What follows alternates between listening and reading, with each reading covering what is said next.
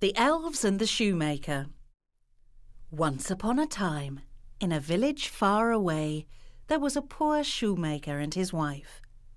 The shoemaker worked very hard, but there was never enough money. At last, one night, they had no food for their supper. "All I have is enough leather to make one pair of shoes," he told his wife. He cut out the leather and placed it on the table. "I will make them in the morning," he said, and they went to bed hungry. In the morning, to his surprise, the leather had been made into a beautiful pair of shoes. Just then, a customer came in. "I have never seen such beautiful shoes," she said. She gave the shoemaker 3 gold coins for them. With the money, the shoemaker's wife bought food and made a delicious dinner. The shoemaker bought more leather. That night, he cut the leather for 2 pairs of shoes. In the morning, there were 2 pairs of shoes on the table. Soon, 2 customers came in and bought the shoes. They each paid him well.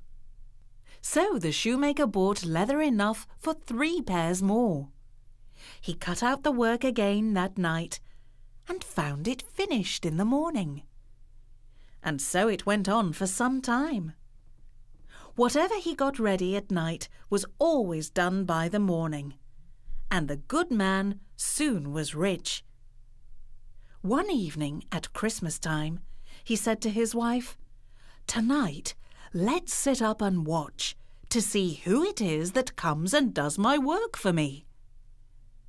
So they hid themselves behind a curtain to see what would happen. As soon as the clock struck midnight, in came 2 little elves. They sat on the shoemaker's bench and went to work.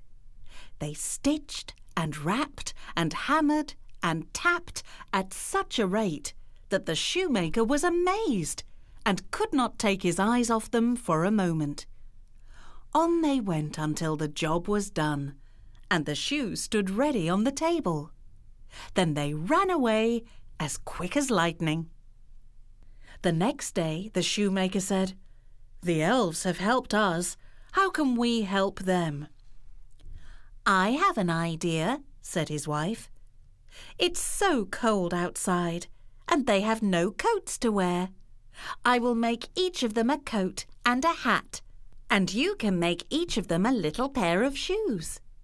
And so they did.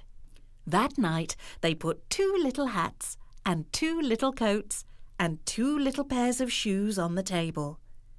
Then they went and hid behind the curtain to watch what the elves would do.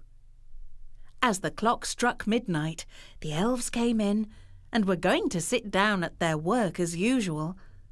But when they saw the clothes lying there for them, they laughed. They dressed themselves in the twinkling of an eye, and danced and skipped and sprang about as merry as could be.